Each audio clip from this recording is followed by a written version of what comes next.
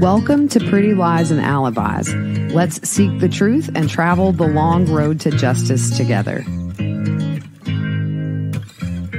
What you know, Alibiers. Welcome to another episode of Pretty Lies and Alibis. I'm Gigi. Good to have you here on this Thursday. Y'all, it's almost the weekend. I'm not even gonna lie.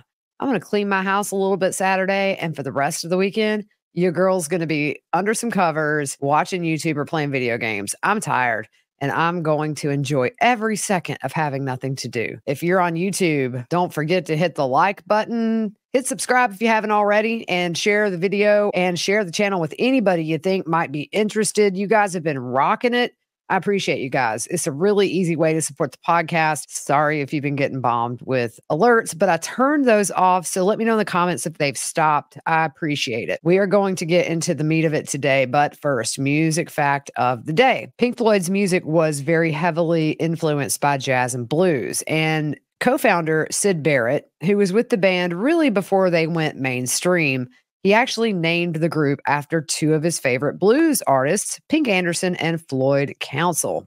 They kept the name after he left. Can't imagine him being called anything different. Well, if you're on YouTube, you see this picture in the top right corner. That would be a new picture of Lori Vallow. How did we get that picture? Well, Lori was extradited while we were all snug in our beds, warm and cuddly. Lori was on an 18-hour road trip from Idaho all the way down to Maricopa County, Arizona. We're going to get into the details of everything. We're going to get into the details right now. Let's go through a really brief rundown of the case so far. Lori was convicted on May 12th in the murders of her children, Tylee Ryan and JJ Vallow. Also convicted of conspiracy to commit murder for Tammy Daybell, which is Chad Daybell's wife, her newest husband, number 5. That's right. Takes up a whole hand. She was also found guilty on grand theft charges that stems from using JJ and Tylee's Social Security benefits after they were deceased. And now she is in Arizona to face charges for the murder of Charles Vallow and the attempt on Brandon Boudreaux. She was sentenced to life July 31st in prison. At sentencing, we were all starting to talk about the extradition to Arizona. Some people thought it might be a year or more. Some people thought sooner. And here we are, November 30th, just in time for Christmas. I wonder if they've got her a Christmas stocking ready. I doubt it. She's in the Australia County Jail. There's approximately 1,000 inmates, probably more. And Jodi Arias was held in this very jail while she was awaiting trial and also, I believe, retrial the penalty phase. I was in that trial. That's where I met my buddy, Kathy Russin from Law and Crime. We've been friends ever since. Very surreal. That was the first big trial I ever sat in. And it will never feel any different than to walk into a courtroom of a case you've been covering and see that defendant in person. It'll send a chill up your spine. I remember being in the Colorado theater shooter trial, James Holmes. I sat right behind him. I could literally smell the guy. And it was interesting because this is why I love sitting in trials. You see things the camera can't catch. So during the trial, when testimony was going on, he kind of just sat there sort of in a daze. The minute that jury went out, he would stand up, stretch, turn around. And there were several times we caught eyes and he kind of grinned at me. You want to talk about creepy? That's creepy. Now it's time for justice for Charles and Brandon. You know, with Charles, it makes me so sad because we've seen all of those body cam footage videos of him in January of 2019. I mean, just maybe 2 months after this really kicked into gear, where he's warning these police, I'm worried she's going to hurt these kids. She said she was going to murder me. We all know he really wasn't taken seriously at all. And we know what happened to Charles. So what does her cell look like? Well, Jodi Arias was in solitary. And if you're on YouTube, this is a photo of her jail cell at the time she was in solitary. And the sheriff today said the same thing's going to be happening to Lori, put in solitary confinement because it's a high profile trial and they have to protect her while she's there. What kind of food selection is Lori going to have? I'm going to pop it up on the screen here. Looks yummy. If you're on YouTube, you can see just a little sampling of the delicacies that Lori has awaiting her taste buds. I don't even know what that is. I know the apple, maybe some potatoes there, packaged up cookies. I don't know if that's like asparagus or broccoli. And then that meat stuff, let's just say I hope she has a bathroom nearby. It looks brutal. Sheriff deputies from Maricopa County left on Monday to go to Idaho to bring her to Arizona. Now, due to weather conditions, She was driven from Idaho to Arizona. That would be 18 hours in the car. Can you imagine these people in the car with Lori Vallow for 18 hours?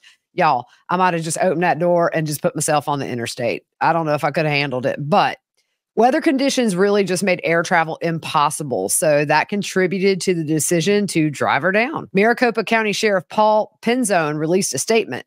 On November 30th, deputies arrived back in Maricopa County just after midnight.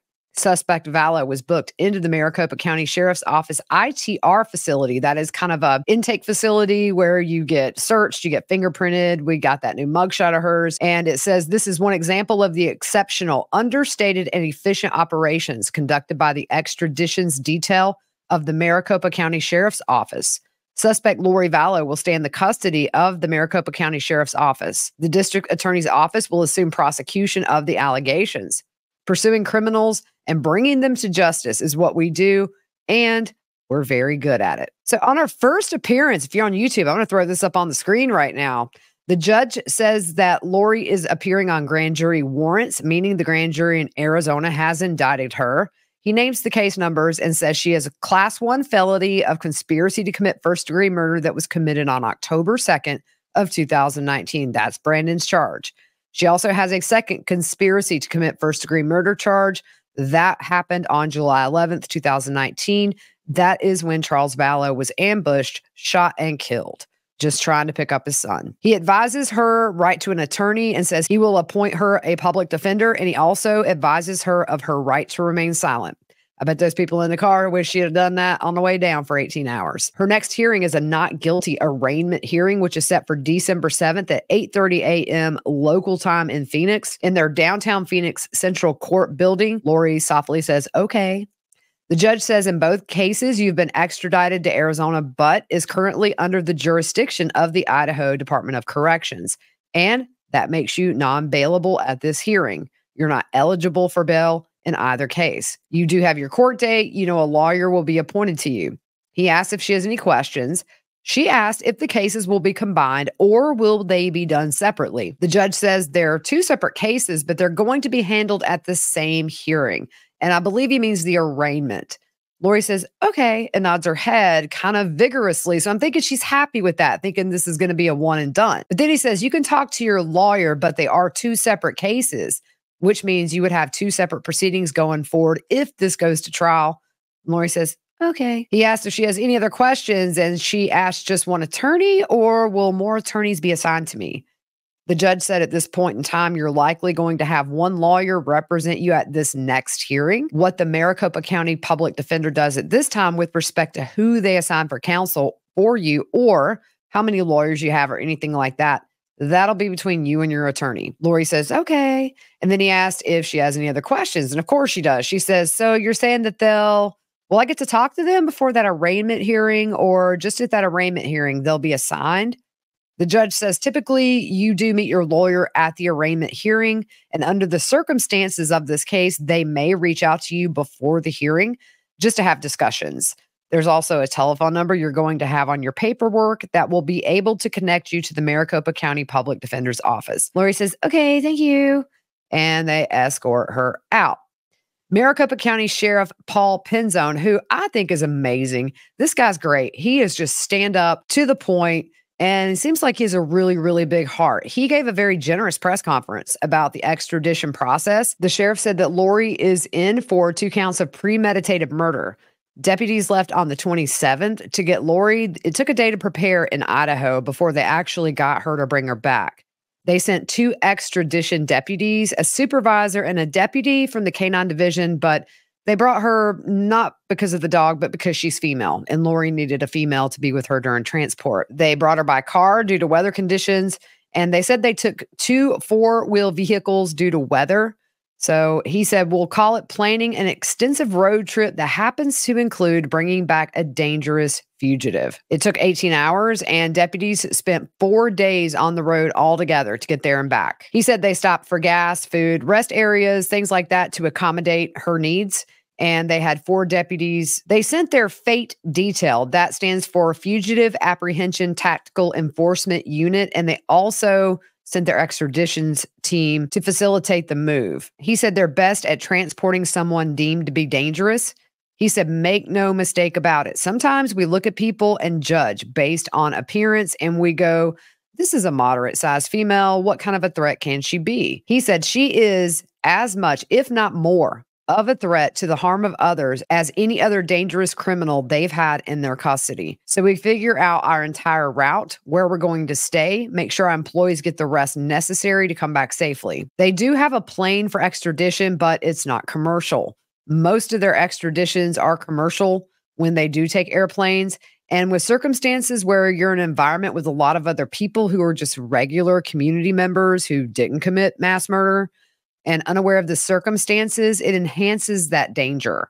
If you go into a location, suddenly there's a storm, your flight's delayed, you're sitting in an airport for hours or days. And because of that, they don't want to mitigate any of those unexpected challenges to get her to Arizona as quickly as possible. Her initial appearance was at 2 a.m. this morning, and she was remanded without bond. The case is now in the hands of the county attorney. It was nice to see Justin Lum checking those mics. Justin Lum is one of the originals on this case, along with Nate Eaton. Justin's been on this case since Charles was shot. I mean, literally since day one when it all started going downhill. He asked what the process dealing with a high-profile inmate is, and this must have been in the planning stages for some time. Lori will be at the jail until the conclusion of these cases, and then once that's over, the county attorney and their attorney will have to determine, but he said he would imagine she would return back to Idaho to serve her time there. He said he doesn't know if it's going to be served consecutively or concurrently if she's found guilty here in Arizona. But whatever the outcome, he said, I'm being respectful of the fact that she is in their custody and now transferred to us for these specific cases. Lori is deemed high security. She'll be isolated in the Estrella County Jail. A reporter asked about Lori's demeanor, and the sheriff said, my understanding is that Lori was very sociable the entire trip. 18 hours, y'all. Picture it, right? She talked quite a bit. Then when asked what she talked about, he said that's something between the deputies, the courts, and the prosecutors. He clarifies, I don't know if she gave any specific statements related to the investigation, but I know they said she was very chatty. Can you guys imagine? Like, you know, in one life, like I was Moroni's wife, and then now I'm the wife of a guy who used to be the brother of Jesus. Can you imagine? A bit like, how are they not banging their heads on the glass? I don't know. I would love to be a fly on the wall, though. When asked how much it cost to extradite her, he said he did not have an estimate, but he would get that reporter the numbers. He said it wasn't cheap, but he said it's obviously money well spent. He said he doesn't know the specifics of her case inside and out. He's been briefed, but he said he knows the devastation left in her trail, and he knows the importance of making sure that this office handles their business professionally and efficiently. They do 250 plus extraditions a year, and their FATE team is approaching 1,000 arrests for this year. That's crazy. Somebody asked about the families that are impacted by this, and he said his heart breaks for them. Anyone who has suffered a loss at the hands of an evil person like this, he said he prays that they find their peace. You have to wonder, what does she feel like being back in Arizona? I mean, this is where she lived a lot of her adult life, with the exception of some time in Texas. But this is where her and Charles made a home. This is where Tylee, really, I think Colby and Tylee both expressed this was kind of the most normal time in their lives, was when Lori was married to Charles and they lived in Arizona. Tylee had a lot of close friends there. It's going to reopen a lot of wounds for a lot of people with Lori just being back in the state. It's going to be a reminder. So we will be following this. A lot of people have asked, am I going? I'm not sure yet. I'm going to try to make it out there for that arraignment, but we will see. So let's move on to the Chad Daybell hearing. He had a big hearing yesterday. A lot of motions were heard. And the biggest ruling that came out of yesterday's hearing is that Judge Boyce will allow the trial to be live streamed. The courts will be the one controlling the cameras. And, you know, it's interesting because if you remember back not too long ago in some filings in the Brian Kohberger case, the man accused of killing the four beautiful University of Idaho students, Xana, Ethan, Kaylee, and Maddie, they mentioned Lori Vallow's trial as an example of cameras being banned in the courtroom.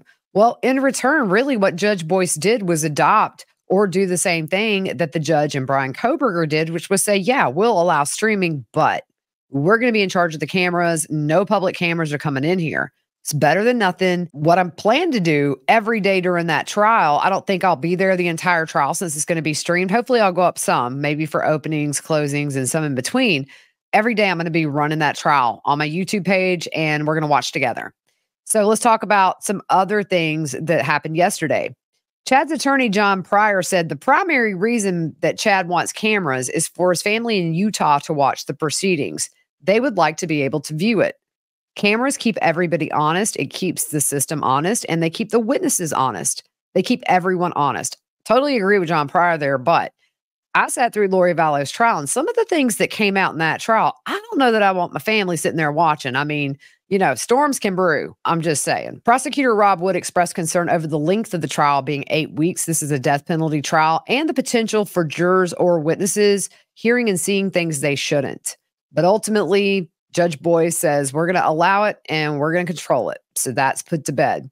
The next argument to be heard was the state argued to move the trial from Boise, Idaho, Ada County, back down to Fremont County. We know Lori's trial was held in Ada County this year, and prosecutor Lindsay Blake said of the trial in Boise, during the trial, there was daily coverage, daily reports, interviews being conducted on the courthouse steps daily, and crowds were gathered to hear the verdict. I mean, it was crowded. There were some days it wasn't, but obviously a lot of media coverage for this. While she admits the population is small in Fremont County compared to Boise, she does feel they can find an impartial jury in Fremont County. Look at Alec Murdaugh. That was Colleton County, tiny little Colleton County, Walterboro. They found a jury, got their guilty verdict. John Pryor, who wants the trial to stay in Boise, said that there's 300,000 qualified jurors compared to only 2,000 in Fremont County. He went on to say that a large number of witnesses are from Fremont County, and they have family and friends who live in that community. And when picking a jury, he said this is going to create a nightmare. He said, we're not going to be able to obtain people who don't know witnesses in this case. The media attention has saturated the entire state and the entire country. Judge Boyce ultimately took the issue under advisement. He will put out a written ruling at some point in the future. When that drops, I'll let you know. That's why you need to subscribe to those notifications, because that'll likely be a short until I do a bigger episode. Judge Boyce will allow the indictment to be amended. That was something that happened at Lori's trial, and there are some clerical errors among some others, but he's going to allow that to be amended. Judge Boyce denied the motion to limit the state's argument to be consistent with the ones at Lori's trial from earlier this year. Chad's attorney, John Pryor, argued that not doing so could cause the legal argument of who is leading the conspiracy to switch from Lori to Chad at his trial. Now, in his previous filing, we went through that in a prior episode if you want to find it. Mr. Pryor cited quotes from Lori's trial that indicated she led the conspiracy and Chad just kind of followed her because she was leading him on with sex and stuff. Here's the thing in that, did he not just admit that his client committed crimes? Well, yeah, he was there, but she led it. That was something that struck me in the previous filing. After I read it, I thought, I mean, he pretty much just said my client did the crime, but okay. So prosecutor Rob Wood said, we will focus on Chad at his trial. We will present the same core theory argued at Lori Vallow's trial. I've heard that the case against Chad is stronger as far as the evidence. I mean, with Lori, it was a circumstantial case other than that one hair, but juries don't need a bloody palm print at the scene of a crime. All the puzzle pieces fit. Walks like a duck, quacks like a duck, quack, quack, it's a duck. With Chad, we already know they found DNA evidence in his shed that had Tylee Ryan's DNA on it on a pickaxe. The bodies were in his yard. We also know that when JJ was buried, that was the shortest amount of time. Alex Cox, Lori Vallow's brother, was there. I think it was maybe 17 minutes, to where with Tylee, it was hours.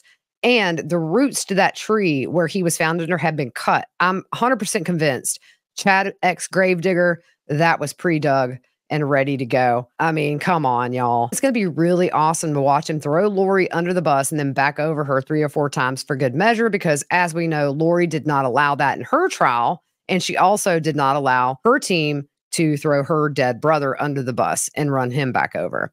So interesting stuff. It's like quiet, quiet, quiet, boom. All of a sudden, whole episode dedicated to these two knuckleheads. And it's not a full long episode, but I want to keep separate. But today, all Daybell, all day. So let me know what you think in the comments. Are you guys ready to see some justice for Charles and Brandon? Think about Brandon. He was within inches of death, literally.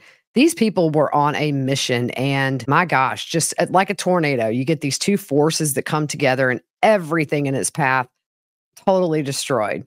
All right, guys, we're going to keep an eye on all this. I'll keep you up to date whether or not I'm going out next week. But in the meantime, hope you have a good rest of your evening. We'll see you soon.